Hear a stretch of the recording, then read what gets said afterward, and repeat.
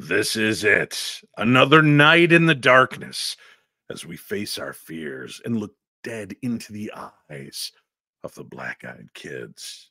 Gemma Jade is back. Her new book, Midnight Visitors, True Stories of Black-Eyed Kids, is out and available. There's a link for it on today's program guide. So buckle up, turn down the lights, get close to the speakers. Things are about to get freaky right here on the very best in paranormal programming. I'm Dave Schrader, and welcome to my Paranormal 60. I'm not gonna stand here and listen to this baloney. You won't know. He doesn't stand for baloney.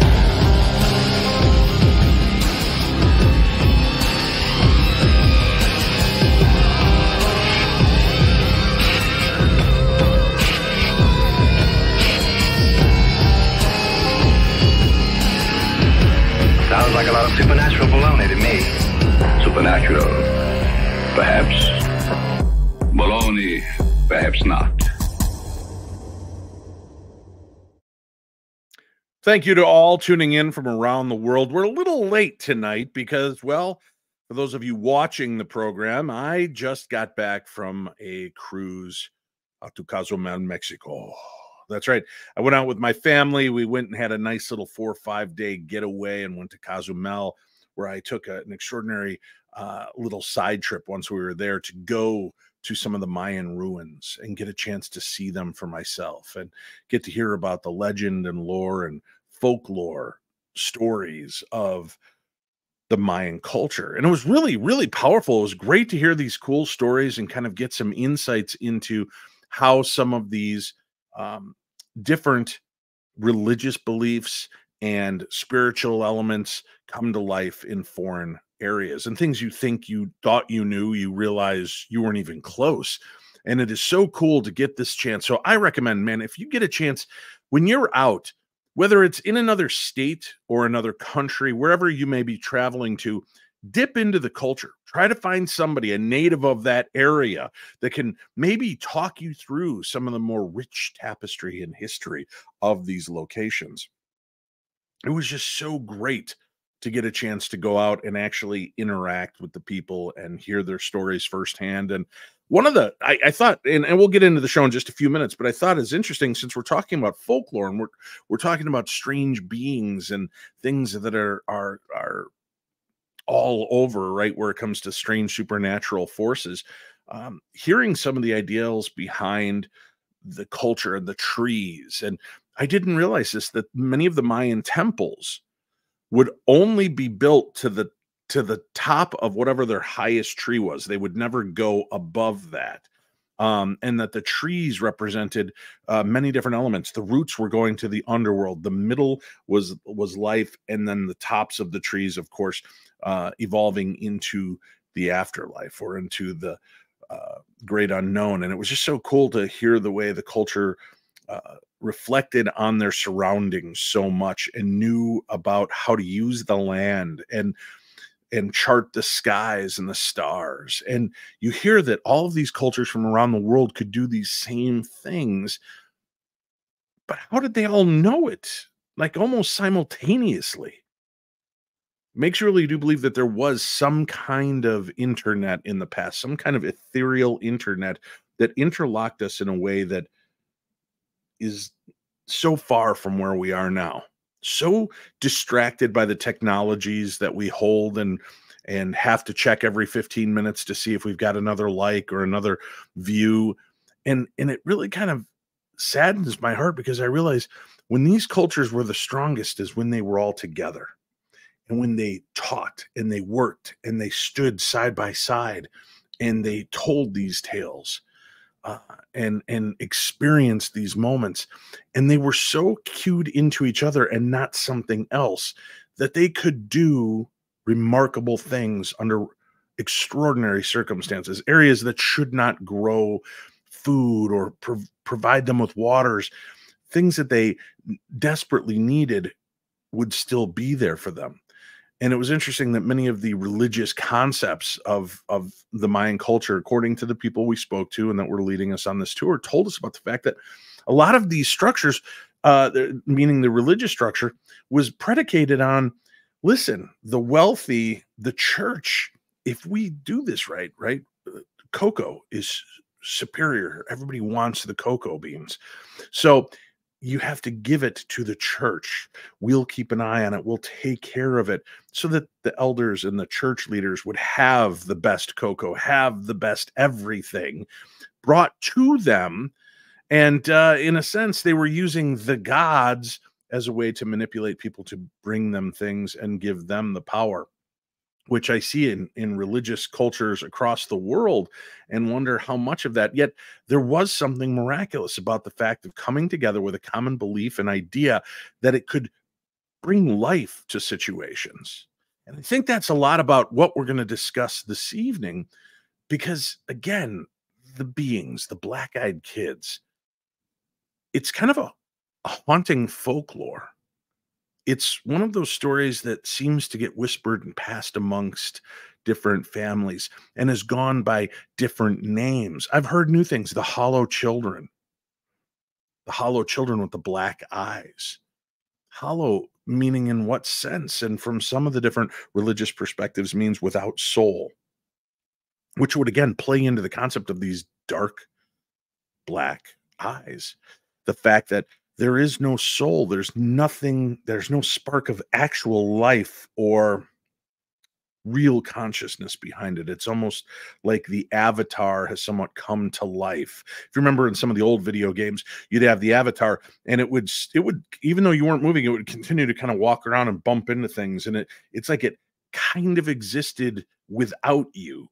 And it makes me wonder how much of these black-eyed kid stories, these hollow children, and other folklores that are very similar in nature, follow that same vein, that they're beings that are there, that are not that powerful, but then from time to time, we remember them. They come back to the foreground of our consciousness, which seems to empower them, give them strength, and they start becoming more prevalent. People are seeing them across the world.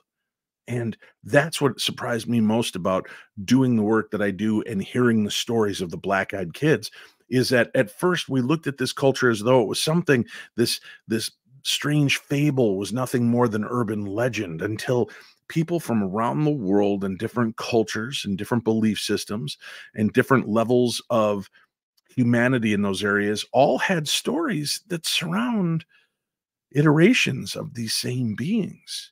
And now they've come back to life. There's been new consciousness breathed into them because of the fears of the people that share these stories and have these experiences. Is it truly that they're seeing these beings, or are they projections from the other side? Are they projections from a consciousness somewhere else trying to find a way into our world? I don't know. I love the black-eyed kid phenomenon. I think part of the reason I love it so much is because there is no hard and fast rules. For a while, we believed the hard and fast rule was they could not enter your home, could not enter your car, could not gain access to you without your permission. Yet we started to hear more and more stories of people that found themselves face to face with these beings in their own home, following them into places that we would feel safe and secure. So they don't seem to follow legend and lore, unless perhaps the legend and lore is the ones that you believe in. And maybe that'd be an interesting element of this, is as we hear these stories, to push more into the nature of those that have had experiences with the black-eyed kids, where the story seems to go beyond what we've heard before. Is it because of the beliefs of the experiencer? Because the experiencer doesn't hold the same belief systems of not allowing things in, believing that things could just attach to them by passing their way, crossing their paths somewhere, like a black cat allows them onto you. It's interesting, and I'd love that, if you have concepts on this, if you have ideas about this, email me, dave@paranormal60.com, because I'd love to hear from you, our listeners. But right now, let's turn some focus to our returning guest. She was with us a little over a month ago with her first book coming out. The new book is out and available, called Midnight Visitors: True Stories of Black-Eyed Kids. Gemma Jade, the author, she is our friend, and she is here to share and regale us with more strange stories of black-eyed kids. Gemma, welcome back to the show. Hello, thank you for having me. What do you think about this concept that these beings are always there until we start to recognize them and give them that ability to kind of come back to life? And that's what gives these things and emboldens them, gives them strength to start being seen again. I believe there definitely could be something to that, because in all of the research I did for years, there were like maybe sometime in right before, so I'd say the 80s, I guess the 80s, I was gonna say before the 90s. There was this like decade where they really weren't, there were almost no reports anywhere. I mean, there were some scattered, but then you get into the 90s, still not too much. And then Brian Bethel, the journalist, comes out and is the first one, as far as anyone knows, to put it on a blog. Then all of a sudden the sightings started. And that's why a lot of people thought for a long time it was an urban legend. But I think it just put it into the minds of people. So one, they're more aware. Two, I don't think the BEK are tulpas, but I do think there's some tulpa energy there where, like you said, if someone is focused on it, or if someone is now aware of it, they have a much higher chance of bringing it to them. And I also feel like it's not so much that we're seeing them more in a lot of cases, it's that we're more easily able to share it now. You know, I got a call, and I was reminded of this recently when we first began talking about the black-eyed kids and bringing it out, and we were kind of, you know, half of it's tongue in cheek, half of it's totally freaked out by this being, right? I got a phone call one night on my cell phone from an unknown number. And remember when we used to get those unknown number or unknown caller? So I answered the phone. I'm like, hello, this is Dave. And the only voice I got, it didn't sound like a child to me. It sounded like a man. And he goes, some of us, how did he put it? It was something along the lines of, your black-eyed kids stories, some of us grow up and we still have the black eyes. And then he hung up. And that was it. And I was like, chills. Right. Oh. And what's really strange to me was that probably 2, 3, 4 weeks later, I started getting emails from different people saying, does anybody ever talk about the black-eyed adults? Because I think I've had encounters with them. And I was like, that's really weird. As soon as my consciousness became alerted to that, right? The mnemonic trigger, I call it, right? The fact that like you buy a specific car, you don't notice that car until you own it. And then all you see is that car because your brain recognizes a pattern. Now that I've had somebody awaken in me the concept that black-eyed adults exist. And I was like, what the? And then I started hearing tales of these beings, these black-eyed adults. But most of us automatically ascribe that to being more in the demonic realm. Whereas the black-eyed kids, they have this foreboding sense, this kind of weird, evil malevolence. But a lot of people stop short from calling them a demon, Gemma. Yeah. Is that a fair assessment, that people will say they feel dark or they feel threatened, but they don't feel like it's demonic in nature? Very much. Yeah, that very much makes sense, because I always say I don't really believe that they're demonic, mainly because demons have their own way of appearing as small children without the black eyes and the whole song and dance. And that's kind of what sealed the deal for me with them not being demonic. But yes, that makes perfect and total sense, because there's just so much to it, you know, and it's really hard to weed out what doesn't fit, because the minute I'm like, okay, this isn't a part of that, this isn't a part of the BEK, the next thing I know, I have 12 encounters of everything I just thought wasn't going to be a part of it. And it was hard to write these 2 books back to back, especially the Just Encounters, the Midnight Visitors, because again, every time I was like, okay, this probably isn't a real story because I haven't seen that, you know, I haven't seen that before. And then all of a sudden I'm bombarded with tales of the same exact thing happening that I just thought might not be true because I had never heard it before. Right. And that's what was so strange to me is people, it's like once we name the beings, once they become part of the lexicon, I don't know if it awakens in people memories. Maybe some were suppressed memories, some that I had the memory, I just didn't know what to call them. But you're right, black-eyed kids, black-eyed children, that fits it exactly. They're, it's so simplistic in nature, but then people feel that they can come forward and discuss this. And of course, there is a swath of the public that will tell you fake stories because they want to be they part want to be a part of it. culture. And so it's, then it gets tough sifting through the stories of what do we believe is real, what do we believe is not. And when it comes to these creatures, what's impressed me is when I've spoken to somebody, and I've said this before, there's been a few military personnel that I've spoken to, where my grandfather served in World War II. He was a paratrooper. He made 4 of the 5 major drops. This guy was balls to the wall brave, right? And he was full of life and just an amazing human being. And when he would talk to me about the war, you could almost see the light go out in his eyes. And I don't know how else to explain it other than he was wherever he was, telling me the story. He wasn't sitting there before me telling me a story. He was there in that moment, reliving the experience. And when I've spoken to not all of them, and a lot of the ones that I haven't shared are for that reason, and I don't want to be judgy, but it's like, oh yeah, I saw this, and it was this, and it just feels you're not like getting excited about it. Yeah, well, I know people react differently too, so it's hard for me to say that, but when there's no connectivity to it, it's not like it impacted them in any certain way. It's traumatic. Right. It's almost traumatic, or it's like my experience with UFOs. I saw what I saw, and I know what I saw. And if I talk to you about it, I think you'd see that same kind of glaze effect as I'm going back into the memory of it. But it's almost doesn't feel like it's real. It feels like I'm remembering a TV show from a childhood or somebody else's memory. So it's really kind of weird the way our brains try to shield and protect us from things that unnerve us. And that's what I found really interesting, is seeing some of these people share their stories with me. And I'm not looking for telltale signs of lies and that they're looking up and to the right or up and to the left, the way they teach you on the CSI TV shows to tell if you're lying.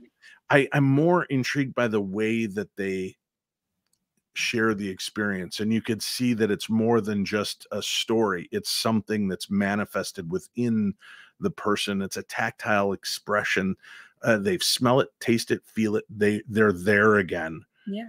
And that's hard to just say. This is guys just trying to, hone in on a popular culture. I totally understand. There's just this, I don't know. I understand what you're saying, but it is hard to put words to it when you're speaking to, and I call them victims. I refer to people who have encounters as victims or witnesses, but I refer to them as victims because every single one of them across the board, whether they're a little excited about being able to have an experience, if they're really into the paranormal or not, they're all very traumatized by the encounter. And I feel like when I say the BEK are energetic feeders, and I'm sure of that, I don't know how I'm sure, I guess just through all the research, it's just something I've come to understand as fact. They're energetic feeders regardless of whatever else they are. And I feel like they've taken a part of the person, of the victim, with them, regardless of whether or not they were let in. There's some disconnect there, or there's something that I believe the BEK are taking from their victims energetically, but it lasts much more long term than slamming the door in their face or, God forbid, inviting them in. It almost feels like you kind of let them in by sharing the story. You didn't have to let them cross the threshold.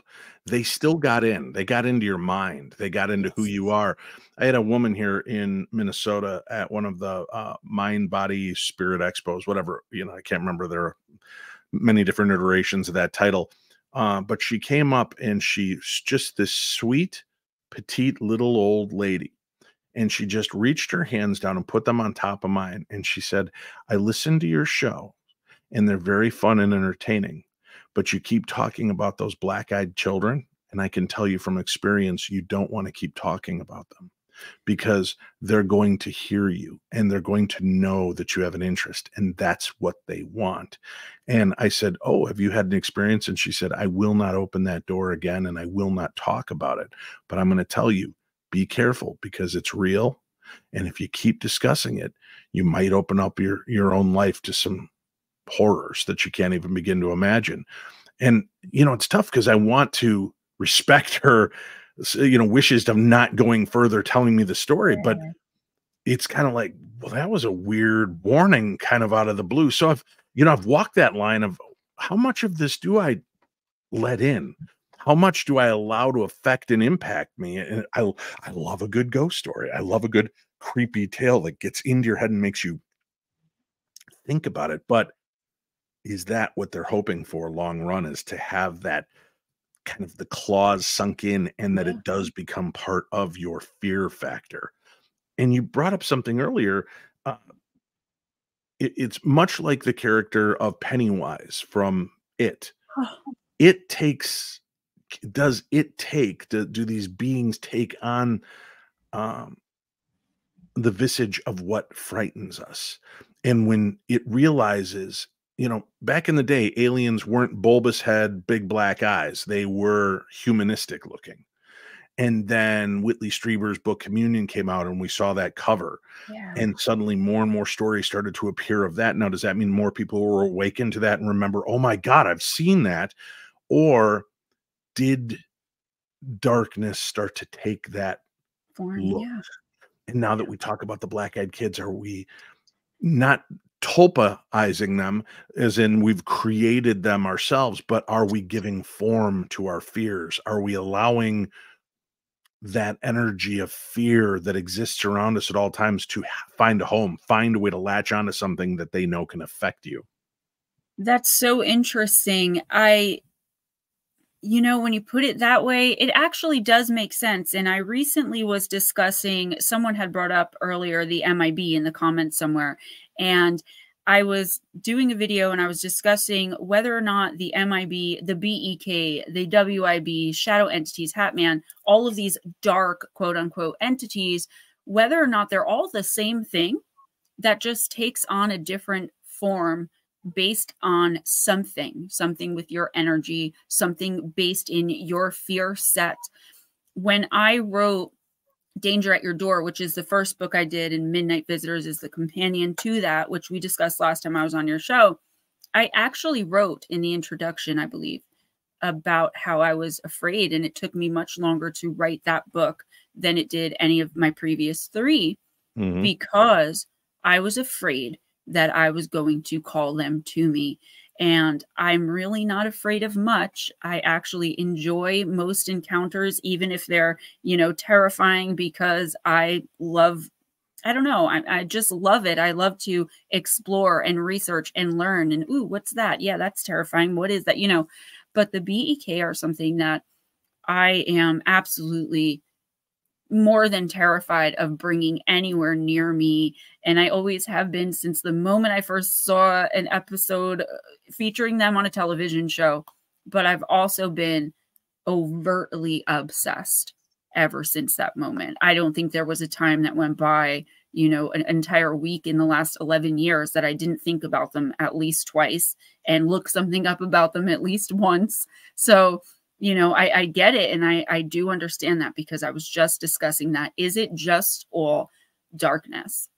I tend to believe they're interdimensionals because of some things when we discuss encounters later, I'll mention, but there is that part of me that's like, what are the odds that like all these things are suddenly just popping up and that they're real in all these different forms? Quick question from the audience here. Jane asks, is the book going to be in the UK? And what's the price on the book? Please, Dave or Gemma, please answer. That's what Jane wants to know. Is the book going to be available through Amazon over in the UK? I really don't know. I would have to get back to you on that. If you want to email me, I can definitely give you an answer on that. And it is $8.99 for the book. Very cool. And we have a link for that book on today's program as well, so that you can find that. Yeah. Yeah, check into your Amazon. We're working on that as well with my book, I Theater of the definitely Mind. will, Yeah, because I have a lot of subscribers across the pond too. So very cool. All right, let's start talking about some of the stories now. You're again, for people that might have missed your interview last month, tell us the title of the book that came out a little over a month ago. Danger at Your Door, Terrifying Encounters with Black-Eyed Kids. And that is the researched legend. That's all of the research behind that, all the thoughts, theories, speculation, ideas, facts throughout the ages from what I can find. Midnight Visitors is encounters only. Because I know when I read a book, I go right for the encounters and then I go back for the rest. So I was like, all right, let's do some encounters too, some more encounters.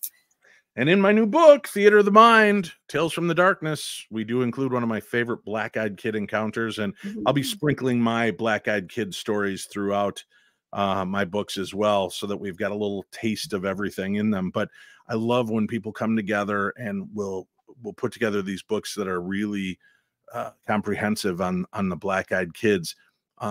So what story do you want to give us here before we go to our first break, Gemma? What's a good encounter that really kind of you find super unnerving? Oh my gosh, there are so many, and there are a lot that are happening at military bases. And I believe I talked about the one last time with the apple, and I get like flustered because I have so many in my head. Okay, so I'll bring one up that happened in the middle of the woods, and this is happening more and more. A man, or it was a woman, she was camping overnight. She was a photographer of sorts, and she was a freelance, and she was trying to take pictures of landscapes and beautiful nature out in the mountains, in the middle of the forest, in the middle of nowhere. And she went into an isolated spot that was technically off limits in a national park. I don't know how she got in, but she wanted to take pictures and show that she was risky. I don't really know what her deal was. She had been a photographer her whole life. She was looking to get back into it. And she spent the night, overnight in the woods, and she was by herself. There were no people around because it was an area you weren't supposed to be in. So when she was hearing walking around, she was assuming it was some sort of animal, some sort of, something. And she just decided to go into her tent and go to sleep. The very next day, she decided to snap pictures. She had thought she had seen some image of a humanoid or a human standing near a tree, but it looked all in shadow, and she got really freaked out. She thought about snapping her camera, and she was like, you know what? I'm just going to pretend I don't see it and go in and, hope everything's okay.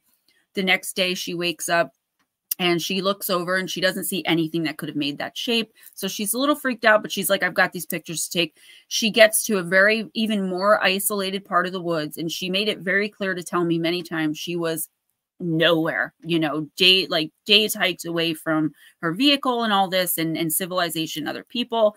And as she's looking through the lens, she sees a little dot that kind of looks like it could be a person across, like very far away from her, maybe 2 football fields length away. And she's kind of looking, she's wiping her lens off. And then she sees it closer and she sees that it looks like a small human being, like a child. She takes her eye out of the camera to look again. She still sees it looks like a little child, but she can't really see it. The next thing she knows, she looks through the lens again, and there is a black-eyed child. This is broad daylight in the middle of nowhere. No one will hear you scream. And she jumps, she screams, she looks, and when she looks around the camera, sure enough, there's a BEK there. And the BEK said to her, "We don't like image takers." And she said, I turned and ran and left all of my equipment, everything there, ran till I couldn't run anymore and was terrified to camp out. And I heard walking and I saw the same small humanoid shadowy images leaning against trees all night long, but I was too afraid to even aim a flashlight at them. I just wanted to get the heck out of there. And she is one of maybe a handful of photographers who have had an experience with the BEK, and the BEK make mention of not liking photo takers, photographers, or image takers. Interesting, huh? And again, there is the old legend and folklore behind taking photographs that you're stealing a piece of the soul, and maybe these beings don't want proof, or are they? Because we don't see much video footage. There's really no video footage or photographs, not No. even Ring videos. And that's been one of the stories. I've had a few of the people that have reached out to me telling me, with my Ring camera, Dave, we had this encounter. And when I went back to the Ring camera, you can hear us talking and you can hear us at the front door, and there's nobody talking back to us, and there's no Yes. image of these kids. So Yep. again, that starts fitting into the demonic, vampiric kind of concept or construct of these beings. Something just kind of struck me, and I apologize, Gemma. I don't remember if you covered this in your first book, It's okay. but we know the power that water holds with the paranormal. Yes. I wonder if the black-eyed kids might be the souls of children who lost their lives in drownings, because there's a famous image of this young girl kind of clinging to a branch, and it was during a flood. They were trying to save her. They ended up saving her, but she passed soon after. But her eyes had turned black, and it was from the immersion in the water for a long period. And, it just kind of struck me, and I'm like, boy, wouldn't that be something? Because we do know how the power of water seems to embolden some supernatural spirits. If Oh, these yeah. are children that drowned, and that would actually fit really. Boy, I almost wish I could go back and put that concept in for the book that I just released, because I share a story about a girl by water who keeps trying to get the couple to join her, and it was a black-eyed kid experience. So I wonder if these beings, spirits, might have something to do with drowning. That is crazy. I'm gonna look into that because I never made the connection. I have said maybe they are kids who are missing or murdered in the woods, centuries ago, and that's with the clothing. But I never made the water connection. But it makes just as much sense as anything else we know. And I haven't heard that yet. That may be an original theory there, Dave. Wow. Yeah. I've had an original idea. Let me jot that down today. I'm already on it. I'm for taking myself. notes. Yeah, that's great. Interesting. Well, I'll tell you what, folks, in my book, I'm working on the audio book now. So hopefully when I release it, and within the next 30 to 45 days, I plan on doing a little bit of more talk on each story, not just the stories, but giving you a little bit more. So maybe we'll cross that bridge on that as well. We do need to take just a very short break. We'll come back. We'll discuss more with our guest. And remember to get the book. There's a link for it on today's program guide, Midnight Visitors, True Stories of Black-Eyed Kids. Gemma Jade, our guest, when we return right here on the very best in paranormal programming. I'm Dave Schrader, and this is the Paranormal 60. All right, I've heard you. You want me to come down south? I'm coming down south. The Cajun Country Paracon is taking place March 23rd from 9 a.m. till 4 p.m. Shane Pittman from the Holzer Files and me, Dave Schrader, will both be there and on hand. There's also Sarah Lemos. There is Jeremy Leonard, the Cajun demonologist.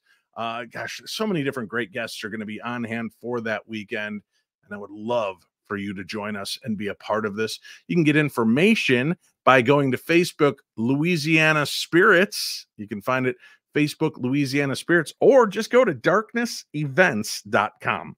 Darknessevents.com. That's coming up March 23rd, 2024. If you'd like to come on out to Minnesota and spend a weekend shifting the paranormal with me and graveyard shift leader Dalen Spratt, we'd love to have you for the weekend as we investigate claims of the paranormal at the Palmer House. Not only will we ghost hunt and investigate within the Palmer House, we'll also be going out on a few field trips to visit a few local haunts that you may find compelling, and we'll let Dalen do his best to communicate with the other side. Shifting the Paranormal, that's April 19th through the 21st at the Palmer House in Sauk Center, Minnesota. And then the Haunted Shanley Hotel in Napanoch, New York, one of my absolute favorite locations last year. I finally got to go to the Shanley, and it lived up to every expectation. What an amazing haunt. I'm back with Scotty the Medium. Scotty Davis will be there, and we're doing meet and greets. There's going to be a gallery reading, presentations, overnight accommodations, paranormal investigations, and more. I know that there are only a few of the full event tickets, but there are the meet and greet and presentation tickets. So if you're in that area and you'd like to come on out and meet us and get a chance to say hi, maybe even buy a copy of my book, get a reading from Scotty, you can join us there. And Hillview Manor is bringing me back this year for May 11th.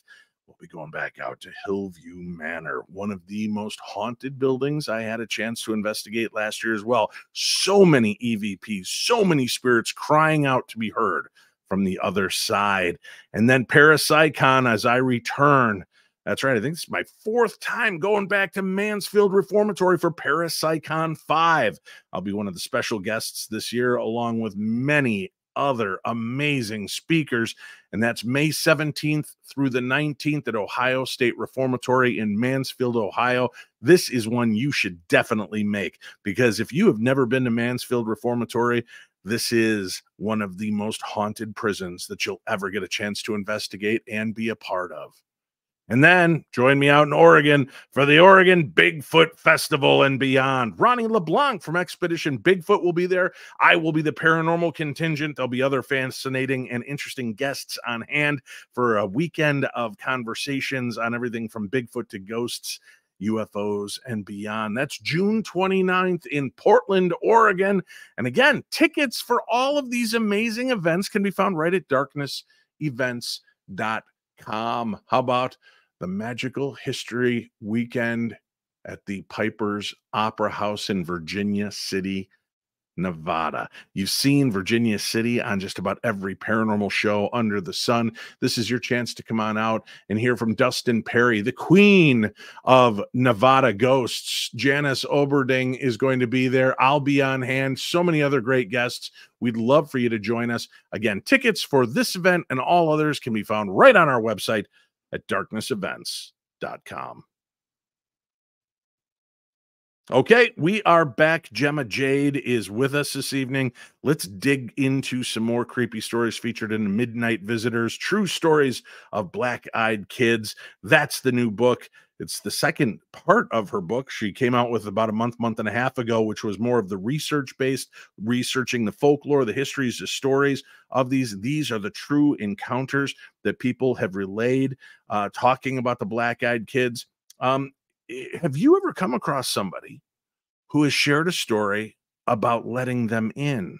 And if so, what have you heard happened? Well, I do believe last time I was on, I told the story about the mom. She had run really quickly. She left her 10-year-old son in the car. She pulled over, left the car running, went inside a bodega, grabbed milk bread, ran back into the car. When she looked in the rearview mirror, she was kind of on autopilot. Her son was old enough to sit there for 4 minutes. She did it all the time. She looked in the rearview mirror, and there was a black-eyed kid, a random child with black eyes, with its arm around her son. She flipped. She grabbed her son out of that car so fast, left the doors open, ran back in. She was so terrified and like even a little confused. So she couldn't really explain. The guy behind the counter inside of the store thought someone was trying to break into her car. So anyway, because I told it, I'll give you the very short version. She ended up calling her husband. She said, look, I will explain when we get home, but I'm not getting back in the car. You come drive my car home. I'll drive yours and we'll discuss it. So he says, oh, okay, this is weird, but fine. They make it home. The woman and her son make it home, and the father does not make it home. He ends up in the hospital. He got into a car wreck on the way home and said that the last thing he remembered was a very foul stench and being very dizzy. And then that was it. He woke up in the hospital. He must have crashed the car. Now, the father ended up being perfectly fine, but for I think it was even 18 months, this boy was sick. And I've heard this across the board with people who have claimed to have let these things in their home, okay, where, Okay, first they thought he had the flu, so they start treating him for that. No, he has the measles. They start treating him for the measles. Now he has something with his kidneys. Then he has Crohn's disease. Every time they start to treat one thing, it would turn into a completely different thing. And they thought he was going to pass. It went on for so long. Finally, the parents said, we need to get back to our religion. And they decided it would be the best thing to have a prayer session over the boy at the church. They brought the boy into the church and they had the whole congregation praying over him. And immediately, he was better. No more sickness, no more illnesses. And when the mother said, honey, did you know that boy? Like, how did he get into our car? Because, you know, they have to be invited. She didn't know that, but I was thinking it too. And the kid said, he just asked me if I wanted to be friends and if he can come to our house. So I said, yeah. You know, kids are so pure in that way. And also there's a story circulating the internet that I wasn't sure if I believed in it or not. And I couldn't personally verify it. So I put in the book, I was unsure about it, but it is in there, where this elderly couple in the middle of a blizzard get a knock at the door. They live, I think it was in Virginia, but they lived kind of like in the middle of nowhere. There were Mennonite children. So at first they thought it was Mennonite children before they saw the eyes, and it's blizzarding out. The kids look alone. The woman said, sure, come on in. I'll make you some hot chocolate. So they're like, we need to call our mother. We're trapped out here. So she's like, let me get them inside so that I can ask them, what are you doing here? Where'd you come from? She knew that the kids didn't live on the block. She had never seen them before. Her husband, also an elderly gentleman, was sitting on the couch the whole time, and he was very uncomfortable with the children from the moment they came in. It was a little bit darker in the house. She flicked a light on. She saw their eyes. She tried not to react. So she gives them the hot chocolate. They both kind of look at it. They put it down. And the spokesman, there's only one that speaks, no matter how many there are. So the spokesman said, my brother needs to use your bathroom. And she went to say it's right down the hall. And before she could even say that, they started walking directly to the bathroom. The next thing you know, the power goes out, lights flickering on and off, something out of a horror movie. She turns and looks down the hallway. They're both staring at her. The one cat, she had 3 or 4 cats. One cat was just hissing and growling and mewling at these kids the whole time before finally it turned and ran and hid. So the kids are, and the kids are standing at the end of the hallway, and she's just staring. She doesn't know what to do. And the kids are like, the kid goes, our parents are here now. And they just walk from the edge of the hallway where the bathroom was. Never went into the bathroom, just stood there, turned around and stared at this woman. They leave. There's a lot of encounters like this too, where a sleek looking black 1950s styled vehicle with tinted windows will pull up no matter where you are in the world and pick these kids up every once in a while. The husband gets up so quick to close the door behind them. The woman's looking out the window and she sees what I would describe as a woman in black, and I cover them a lot on my channel, opening the back door for the kids to get in. But the husband said he felt like the woman knew that he was watching her because the way she was just staring back. Black sunglasses, even though it was, 2 o'clock in the morning in a snowstorm. And by the time he turned around to look at his wife, he turned back. The car was gone. There were no tracks in the road, nor were there any footprints from the kids. Now, a skeptic would say maybe it was snowing so hard that they were covered up because they were in the house for about 10 minutes. The husband immediately starts getting nosebleeds. Same thing. They bring him to the doctor. He's got to go see a specialist. It's this. No, it's not. It's that. It's this. It's that. Depending on which account you read, and this is why I wanted to verify it, he either died of a brain tumor or was diagnosed with cancer and survived. The 3 cats were never seen again.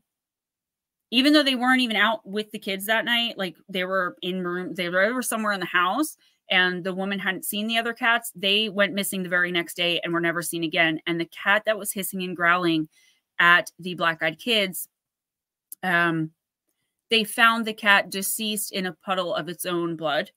And the vet said it had hemorrhaged from the inside out. And they couldn't understand why. It was like an outside force and an inside force hitting, like coming together inside of the cat. And it just kind of exploded it, unfortunately. All right. Those are the 2 I've heard of people letting them in. Are you ready for another? Let's break this down into a possibility, another concept. All right. So we talked a few weeks ago on the show about angels and about what the concept of a real angel would look like. And many people, of course, are going to think of the long flowing hair, the beautiful white gowns, the gorgeous, flailed out wings.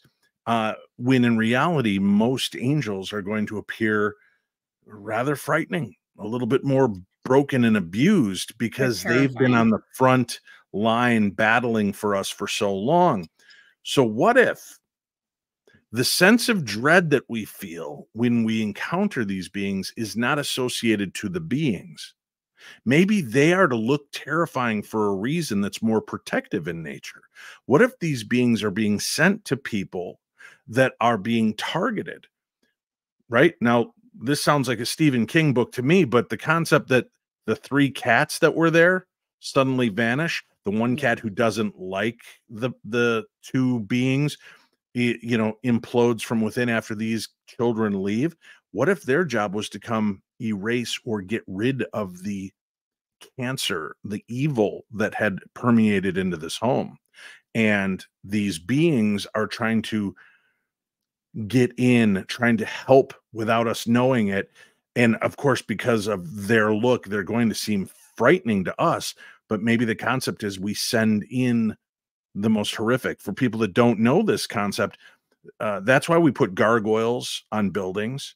That's why we put terrifying things, is to frighten and be an affront to the fallen angels, because they're still of the mind that they are perfection, and they don't want to cast their eyes upon something so unholy and so disgusting looking, right?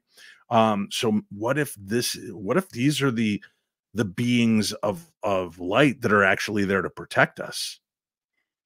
I just don't. I mean, it is possible. I don't think anything's really impossible. For me, that would be such a huge stretch. But I do know, being a medium, that, and I tell this to my clients all the time, you have to invite your guides, your team, your ancestors, your deceased loved ones, your angels. You have to invite them in to help you. They may want to be sitting on the sidelines like, oh, make that decision. If you do not ask for their help, they cannot help you. So the asking in, the inviting in fits with that. And I think any well thought out or even spontaneous at this point theory is better than sitting around pretending like these things don't exist. I don't ever understand people, and it's not a judgment. I just don't understand. Sometimes I wish I can go through life not knowing the things that I know. But then there are other times where I'm like, I gotta know. Like I need to know all of the things, I don't believe they're angelic personally. I do know angels are terrifying though.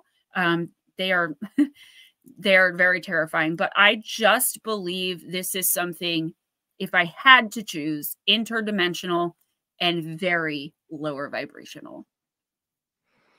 The popping noises, I have an encounter with the pops. People keep saying they're hearing it popping before and after a visit.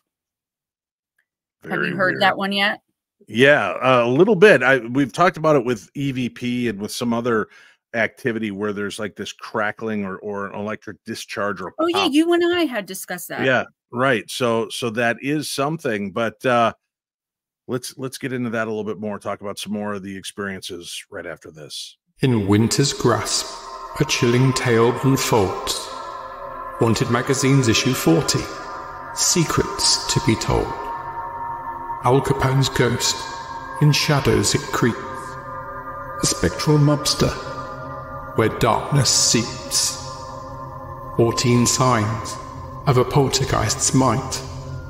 Haunting whispers in the silent night. Pascagoula UFO, 50 years gone by. A cosmic encounter, reaching the sky. The ghost train of Tay Bridge echoes in the mist. A phantom journey, where souls exist. Haunted Magazine issue 40 is out now, available from selected outlets and bit.ly/Haunted Magazine. Don't be normal, be paranormal. Yeah. All right. Gemma Jade's here with us. Midnight Visitors, True Stories of Black-Eyed Kids. Now, before you start sending me hate mail about David, obviously you're a member of the demonic realm because you're trying to perpetrate stories of shenanigans. I'm just throwing out concepts. I'm throwing out ideas, man. We got to talk. We got to get the juices going. I know Yeah. some people are offended by the fact that I would even equate these creatures with something angelic. We But I just think don't that's part of know, the though. enigma, right? We don't know, and I don't think we should throw any decision out without considering many different aspects of these beings and what they could be as well. Obviously, we've talked in the past about alien human hybrids. We've talked about the soulless. That was another aspect of it, children that were born without souls. Mhm. Um, uh, and there's I don't want to get into the depth of that because it's some dark stuff that can trigger a lot of people. But there are Yeah. children that are born, um, uh, stillborn and things, and that these are the souls that once inhabited them that are now walking the earth. So there's a lot of bizarre, creepy, elements to this. And I'm going to check while you're telling the next story. If you guys have a theory on what it is, ghosts, interdimensional cryptids, aliens, human hybrids, whatever, tell me what your thoughts are. I'll pop them up on the screen as Gemma Jade tells us another strange tale of Yeah. black-eyed kid encounters. All right, Gemma, what have you got for us next? Okay, so this one I enjoy telling because I've been saying for a really long time that if they're not interdimensional, how are a bunch of kids surviving? I guess if they're supernatural, there are ways, but it just, I don't know this. So I've been seeing this. I can't say a lot, but I would say I have about 8 encounters of this same scenario. So, this guy he wasn't a truck driver, but I've been getting a lot from truck drivers, like cross country in the United States and the UK. So this guy is going on a road trip from one part of the United States to another, and it's going to take him several days. He's driving, he's going slow, he's stopping to camp, he's got the RV, and he pulls into like middle of nowhere, Midwest, barely on the map town, and stops into this little dive bar, figuring he could park in the parking lot, sleep it off. He wants to have a good time. He's like running from something, I guess, is what he said. And he meets this very attractive woman. Now, she approaches him immediately, and this is a very little dive bar. There's not that many women in there. The ones that are in there aren't very attractive. This woman is stunning, he said, but as soon as she approached him, he smelled like the Women in Black smell. I don't know if y'all are familiar with that, but like the formaldehyde kind of death smell. So he was turned off, but she was beautiful and he was drinking. So she was buying him drinks. And the next God, thing, we are a pathetic breed, man, aren't he we? doesn't She smell so stinks, but bad. man, she's hot. Yeah, I mean, give me another beer. You know what I'm saying? Yeah. So she's kind of plying him with alcohol. And at the end of the night, she invites him home.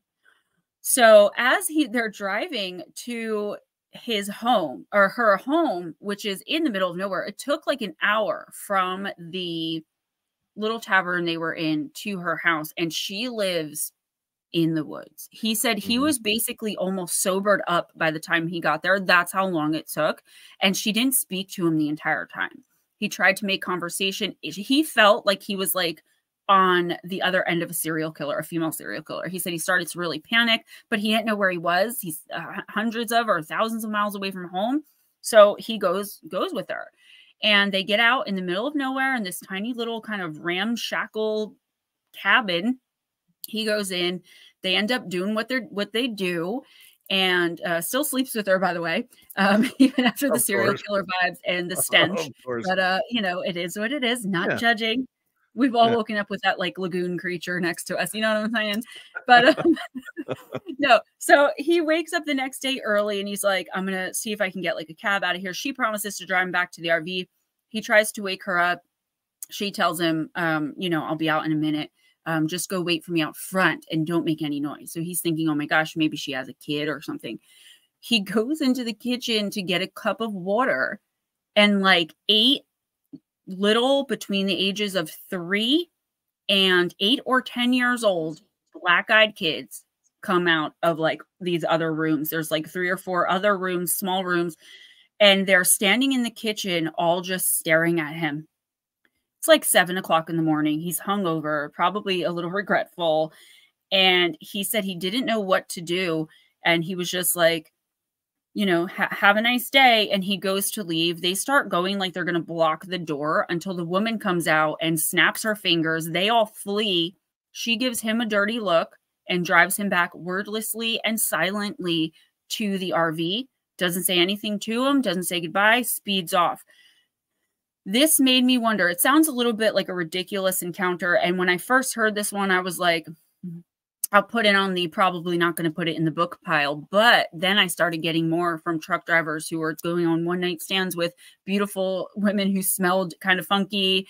The other smells like mud and grass, overwhelming, you know, and waking up to a house full of black-eyed kids. And it makes me wonder, do they have keepers? I've seen cars that are associated with the men and women in black, and men and women in black picking these kids up from places, or these kids getting into those kinds of cars with those kinds of people, okay, many times. So are they being handled? And if so, for what? You know, they're collecting energy, fear energy, right? Ugh. What are they doing? They're living off of it, but what then, you know? And what does this regular looking woman get out of it? Or was she a woman in black? Was she a black-eyed adult? Did she have contact? You know, it just made my mind kind of spin when I started hearing all these truckers and cross-country drivers saying that they were waking up to houses full of these children after going home with the same specific type of woman. Music says, could they be cryptids? Well, in a sense, right? They could be kind of- anything. yeah, I don't know what, you know, cryptids are these creatures that are just not categorized quite yet. So good God. So Sandra says, when did these sightings begin? Like we brought up in the very first segment, the main one with Brian Bethel became famous in the 90s. But so did the advent of kind of online blogging and all of this. However, since I know starting my show 18 years ago, we were introduced to the 90s and the early 2000s stories. Then we started rolling back, and I started getting stories from families and people all over the United States and around the world that had encounters going back into the 40s and 50s. I think that's about as early back. Ancient civilizations built statues of small children with pure obsidian eyes in the middle of their towns or in the woods. And I haven't found any encounters with black-eyed children, but I'll speak briefly about Oktar. You know, it's an old Iroquois legend about the children who would live, you know, with the tribes, and they'd go off in the woods to play, and they'd come out a day or two later. Everyone's looking for them. Nobody could find them. They're thought dead. They come out a day or two later. They are pale-skinned, kind of fragile-looking, big black eyes. The townspeople or the rest of the tribe are afraid of them. But the parents, of course, are like, no, my kid's sick. You know, let me take care of them. The next thing you know, the whole family that lives in the house is frail looking, pale, with big black eyes like obsidian. Then the whole village is overtaken and they move to the next village. And this is a real old Iroquois legend that I found. But the strange thing was, in all of my research for years, I have only found about 3 paragraphs on that. And I've never found anything else. Even when I try to look up the legend, look up the word, I had to go to my mother, who is Native American, ask her if she had ever heard anything about it. She said yes, but she didn't really know the extent of the tale. I can't find even the original article anymore. It's the one article that I bookmarked. It says it doesn't exist anymore. And that makes me suspicious. I'm sorry. I am a suspicious person. Like, who took all this information off the internet? So ancient civilizations did have encounters with some sort of black-eyed child. It's just that it wasn't written about. Right. Just like the Slender Man. You know, here we thought it was just this meme created, this creature created for an internet contest. And then we find out later that actually there have been iterations of this being that have existed in multiple cultures. Ristel says, Gemma, have black-eyed kids gotten more human in the reports now compared to the past? Not as far as I'm aware. I they haven't even started really, I guess, okay, I have come across more reports of them dressing similar to if there's a child in the home. So like I have a 5-year-old son. If a BEK knocked, that 5-year-old BEK would be wearing the same clothes as my son and be carrying my son's favorite stuffed animal. Like, don't you want to help me? I'm just like your son. As far as more human, no, they are still awkward and creepy and mechanical, robotic. They telepathically communicate right in front of your face. They don't ring doorbells when they're clearly there. They knock. No, I don't see them becoming more human-like. And I just don't like, I feel like there are so many entities that we are aware of that have overcome the eye situation, right? How many of them can appear to us without having to have these black eyes? These black eyes are the key to it. What is it that, because they know, they have to know, or whoever's overseeing them or in control of them has to know this is sinister, has to know this is what is going to put even the people who are, they're like, okay, I'm going to put aside my dread. These are just 2 kids. I'll let them in. No way once you see those eyes. No way. So it has to be something that cannot be overcome. Now, no evil or demonic or lower vibrational being is supposed to be able to perfectly be able to copy the visage of a human without some mark or scar somewhere. But even the demonic, when posing as small children, don't have all black eyes unless they're revealing themselves to be demonic. I've never heard of a kid saying there's, you know, a little kid in my room and they've got all black eyes that I'm playing with. No, it's only when someone knows that it's a demon and it finally decides to reveal itself as such that the black eyes come out. And I have heard many stories of black-eyed adults. Are they growing up, or are these the overseers, or are these a different thing? It's so much. Well, then that's a good place for us to leave this hanging. But Dave, she just got started. Last time you only had her on for half an hour. This time we had her on for an hour. Who knows? Maybe next time 90 minutes as we continue to talk black-eyed kids, black-eyed adults, and we should start to cross culture with the white-eyed children. Oh, I'd love that. I have lots of encounters. Yeah, that's a creepy encounter. What do you know one off the top of your head you could riddle off so people have a little taste? Okay, so the one that I said last time is the one off the top of my head. A guy had a black-eyed kid knock on his door. There were 2 of them, 2 black-eyed kids, and they would not go away. And this was Midwestern United States. After the whole thing played out like normal, BEK, let us in, you've got to let us in. The kid's getting angry. It wouldn't let him, the BEK would not let him close his door. It kept putting its foot, right? Not necessarily stepping in, but stopping it. So he turns and he's like, I'm getting my gun. He gets his gun. He comes back. He's got it aimed at the door. He hears something in his head that's like, lower your weapon. He lowers the thing. He's like hypnotized, mechanical. There is a white-eyed teenager standing at the door. No BEK anywhere. And the white-eyed teenager says, where did they go? And he says, I don't know, but I was about to shoot at them. I don't know. And the white-eyed teenager just gets like a pensive look and looks him straight in the eyes and says, you won't ever be seeing them again. And walks off. By the time he gets to the door to look out the window in the door, everyone's gone. There's nobody on the street. Midnight Visitors, True Stories of Black-Eyed Kids. That's the new book out and available by Gemma Jade right now. There's a link on tonight's program guide. And I've been hearing great things about the first book we spoke about a month and a half ago. I'm glad that you're able to fit us in and come back and share a little longer time with us this time. So thank you for being here, Gemma. Thank you so much for having me, Dave. You're a rock star. I appreciate you. And thank you all for tuning in and spending a little time here with us. For those of you watching live, thanks for coming in a little late and staying late with us. What are these beings? What is going on in the world around us?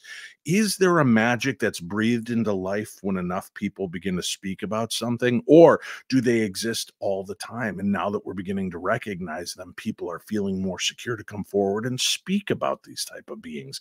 It's almost impossible to say at this point to what type of experiences we're really having. But this I can be sure of. There is something strange, something unusual in the world around us. And if you're not too careful, you might just have an experience yourself. But now that you've listened to programs like this, maybe the darkness will be just a little bit more light with the information that we share here. Keep those doors closed. Keep the chain across the doors if you're brave enough to open it up and look into the eyes of the child knocking on the other side of your door, asking to use your phone. And if you're anything like me, you'll just keep that door shut and go back in and turn on the Paranormal 60 podcast and listen to that, or sit in and rest down with a nice book to keep you company for the night. Like, Theater of the Mind, Tales from the Darkness by Dave Schrader, available now. You can get signed copies and standard copies at my website, paranormal60.com. Thank you for making me part of your week. We'll be back Wednesday with the Paranormal 60 news crew and a whole bunch of strange things and concepts to discuss. But I want to hear from you. Email me your thoughts and theories on the black-eyed children phenomena and what you think. And if you could put it into a paragraph or two of what you believe is really going on, love to hear from you. And if you have had an experience with a black-eyed kid, make sure to write and share it with me, and we'll share it here on the program on an upcoming episode in our mailbag of the macabre, when we go in and read your stories, your questions right here on the Paranormal 60. I'm Dave Schrader. Thank you for spending your evening here, and we'll see you again Wednesday night with the Paranormal 60 news.